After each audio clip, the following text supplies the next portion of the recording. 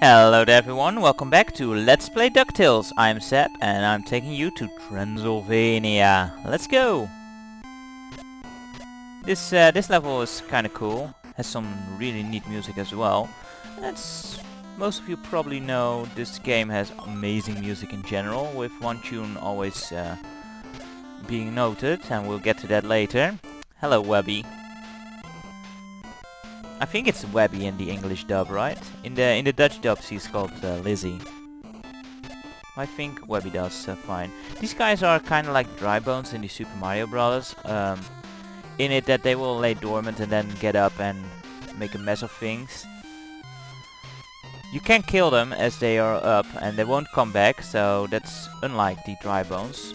But since they're pretty fast, they are rather annoying to deal with. So, you know, I just say screw it and just go on with life.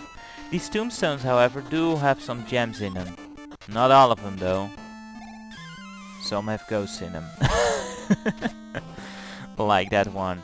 And these armors, sometimes the helmet will come at you and make your life all miserable. But sometimes they have goodies inside them. So it really helps to goal swing everything. Well, let's go through the pit here. This must be the dungeon. This nasty castle. But yeah, I always like this level. It has also some open-endedness in these mirrors. These are warp mirrors. You go in and you pop out somewhere else in the castle. Back then it's kind of confused me actually. Although honestly they're not that confusing. But yeah, that one brought us back. And we'll see some more of those. Anyway, there's Huey. So we've saved him. You don't actually have to save him, I think. Anyway, he gives a nice hint there. And what you do with a block, Huey? Oh, warping blocks. But yeah, it's of course an important hint. But it's not here. But if you're used to NES tactics, you should check any wall anyway. Now wouldn't you? These guys always crack me up with the mummies where you unwrap them. You know, just a fun thing. You can throw their own balls at them. Wow, that sounded totally wrong. Anyway, illusion wall. Thanks for that, Huey. And this is one of the upgrades I was talking about. Look at our life meter. Whoops, now we got 4. Nice. These tombstones have ghosties in them again, so don't bother. Speaking of the Dutch dub again, since, you know, I really always have to remember the English names because I'm not too familiar with them. Jump in this mirror for a bit of a side tour. We'll get back there again. But, yeah, in the Dutch version, Huey, Dewey and Louie are actually called Quick, Quack and Quack. And there's something that's quite funny what happened during the making of the Dutch dub. The guy who voiced them, that is Bob van der Houven, he has amazing range, to put it lightly. So much so that Walt Disney, don't go down here. Down there it'll bring you back to the beginning, and we don't want to go there. And you cannot go back. So just move on. But yeah, so much a high-pitched voice he produced. Oh no, crap. Oh well, there's ice cream here, so well, whatever. But yeah, Walt Disney didn't believe his voice was real, and they gave the guy who made the dubbing, they gave him a bit of a hard time for using computer sounds to spice up the recording. Oh crap. And he was, no, that's the guy's actual voice. And they were like, no way.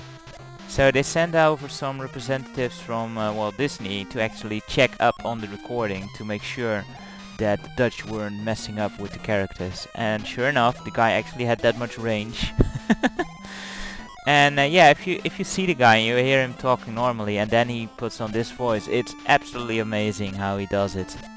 Or used to do. I'm not sure if he's still able to do it, but yeah, totally amazing. You should really look up a video on that. I'll post a link in the description. I'm pretty sure there was an interview of him doing it. Pretty cool. But anyway, we're in Transylvania now, and we're racking up some points and some extra lives. Sweet. And there's another illusion wall here. This mirror over here, the left one, will bring you back to the armor room. There was a mirror there you might have seen. It will bring you there, so there's no point in that one. And there's a nice little red diamond for us. So you take the right one, and this actually brings you to the boss. Keep that ghost on screen and you will have an easier time. Otherwise, one will pop up from the front and will make your life miserable like that. Ouch! Usually they are safe enough to just duck under, but oh well. And here's a popular villain from the series, or not popular maybe, but you know, a common one. Magica the Spell. She's like a witch character. Yeah. Sometimes she flies low enough to pogo her. Usually she doesn't. It's very simple. As she goes down, just pogo her on the head. Very simple boss again. This game really has some easy peasy bosses. Can you drop down already? Ow. Usually she doesn't take that long to drop down. Oh well. Not again. Oh yeah. There you go. Easy enough.